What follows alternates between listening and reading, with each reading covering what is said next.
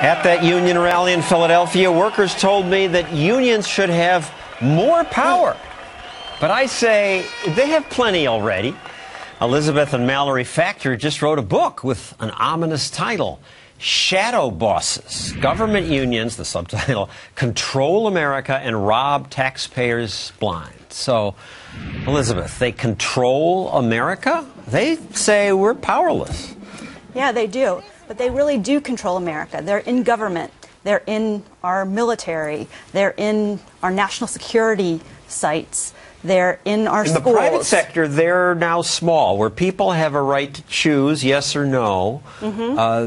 Increasingly, the industries that are not unionized grew, and the union share shrank. But in government, It's bigger than ever. Yeah, because, of course, the unionized shops in the private sector go out of business. But the government never goes out of business. And now 41% of government employees all across our nation are unionized. And this is having a very big effect. In fact, we think government employee unions are fueling big government and government growth. And that's one of our big takeaways.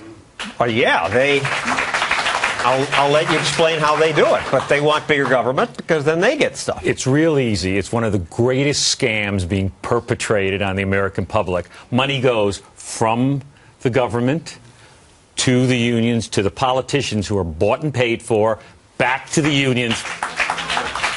And I mean, it is an amazing scam. And in the case of the leaders of the unions, you say they are the true 1%. Of course. I mean, they gave a lot of money to Occupy Wall Street.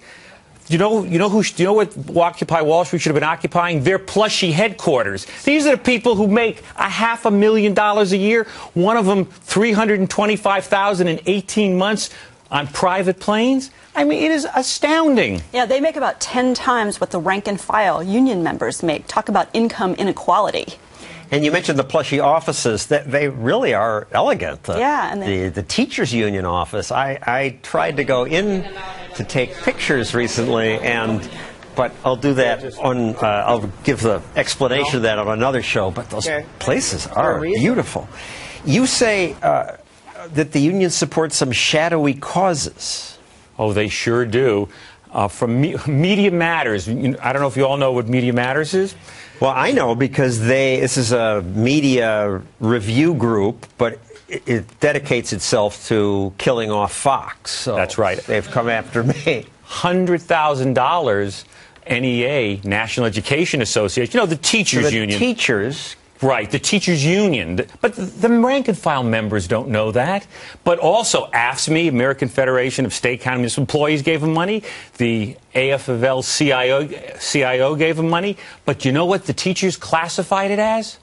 Public relations. Right. Well, it is. It's public relations for their side. And Media Matters and the Democrats say more money for unions. So. See, but the members don't know this. The members never get a chance to know how this money's being spent. When it's classified as public relations, it just goes into administration and overhead. And the members seem happy when I go to union rallies. They're all enthused. Well, I would disagree with you on that. When they have an opportunity to have their job without having to be part of a union, they vote pretty quickly to not. In Wisconsin, when they were forced to pay tribute or to be a member of the union to keep their job, half left like that. Yeah, and it's important to give all of those rank-and-file union members a real voice and a vote. So unions are not pro-worker. They're pro-shadow bosses. Elizabeth, you got my attention when you talked about the military. I assume the military is an exception.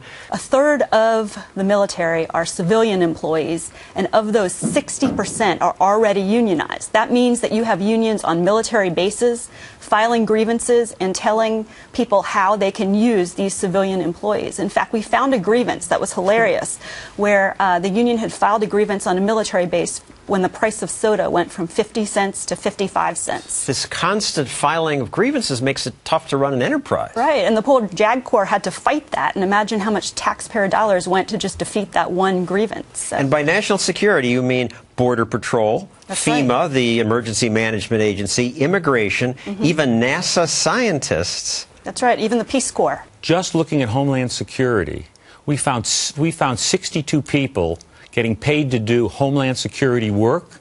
And you know what they're doing full time? What? Just union work. This is Homeland Security. Homeland Security is 40% unionized. Well, I'm depressed. I don't know about you. Thank you.